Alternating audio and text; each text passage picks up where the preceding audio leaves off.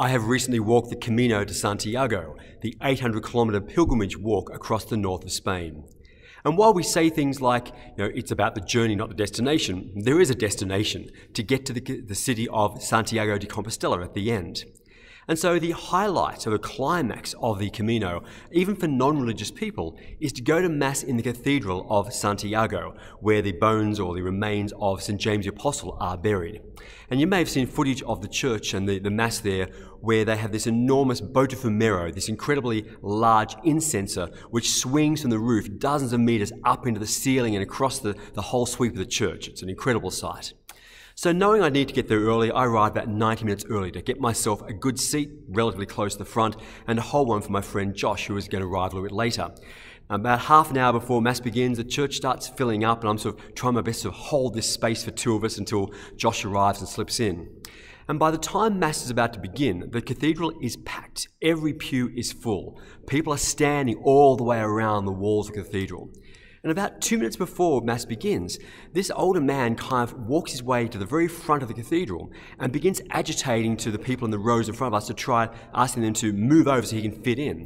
And there's just no chance. Everyone is shoulder to shoulder in these pews. He's not going to fit in. And he's starting to get a bit agitated, a bit upset, and he kind of comes back towards our seat, and you can see the ushers are coming over. It's about to become a scene. When my friend Josh just stands up in his seat and says, "Would you like my seat?" And he gets up, and Josh just walks over to stand near the wall. And so this man kind of squeezes into the seat next to me, the seat that I've spent 90 minutes holding for Josh and I. And people behind me begin grumbling about it, and the person next to me begins grumbling about it. I begin grumbling on the inside. And I realise I'm going to spend the whole of Mass annoyed at this guy.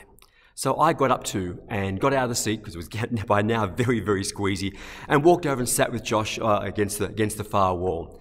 And I realised actually that was actually a far more authentic pilgrim thing to do.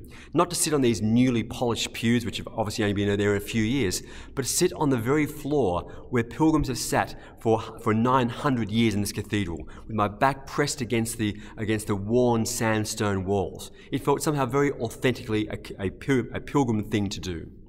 I leaned over and asked Josh, why did you give your seat to this guy? And he just said, in all honesty, it just seemed like he needed it more than I did. It seemed like it mattered more to him. And I think in that moment that was absolutely true. And I was just kind of stunned, and I realised something very important in that moment. That I am a bit of an organiser. I make plans. I plan ahead. I get ready for things. I do things like arrive 90 minutes early to places to get a good seat. And I hold on, I cling to those plans, and I get worried when those plans are threatened, and I get upset when those plans change. Josh, on the other hand, is so in the moment. He is so completely present and so, free. He's able to just do whatever the right and best thing is in that moment. And in that moment, he was able to do the most Christ-like thing. He was not attached to that seat. I was very attached, but he was not. He was completely free to say, what would Jesus do?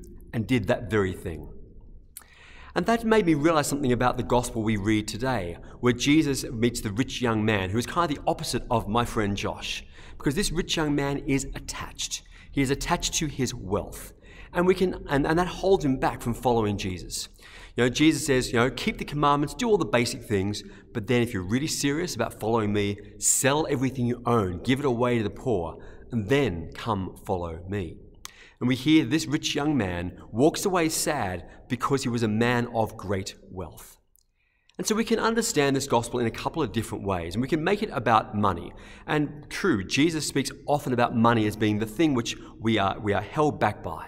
That when we are rich, or we aspire to be rich, we cling to our wealth, we cling to our security, and that holds us back from Jesus in a way that people who are poor and are free and have less to lose flock to Jesus, much more able to go to him.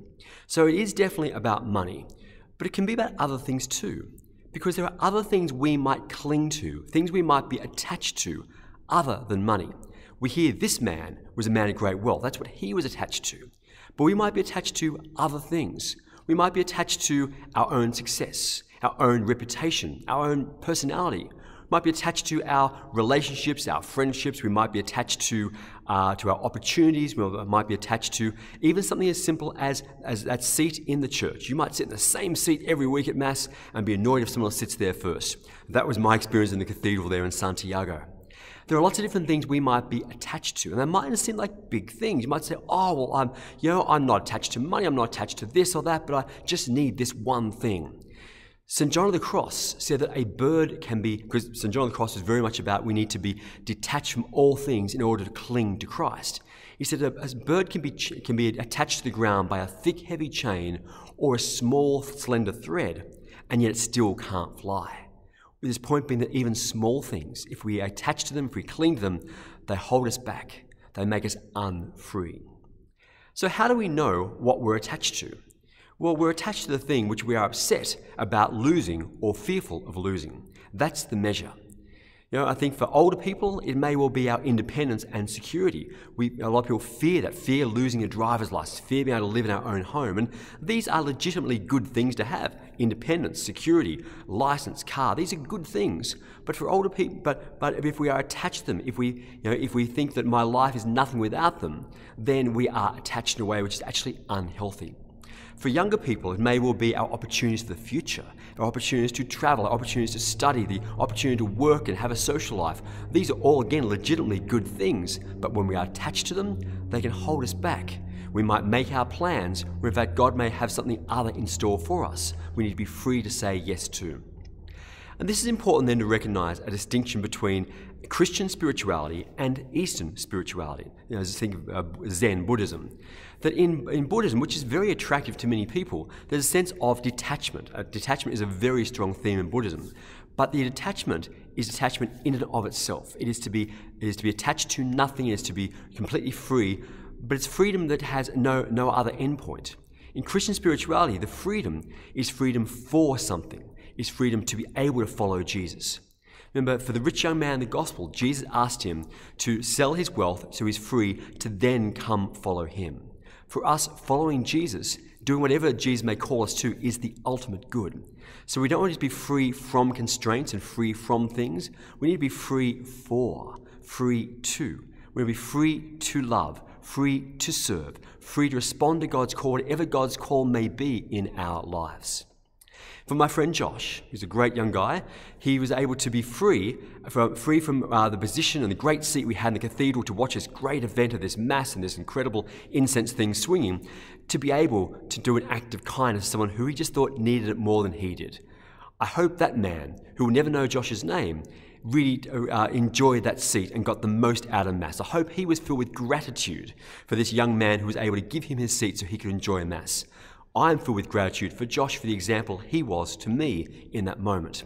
It reminds me to always strive to look and say, am I attached to anything? Am I clinging too tightly? Is there anything I need to let go of in order to be more free to follow Jesus and say yes to him?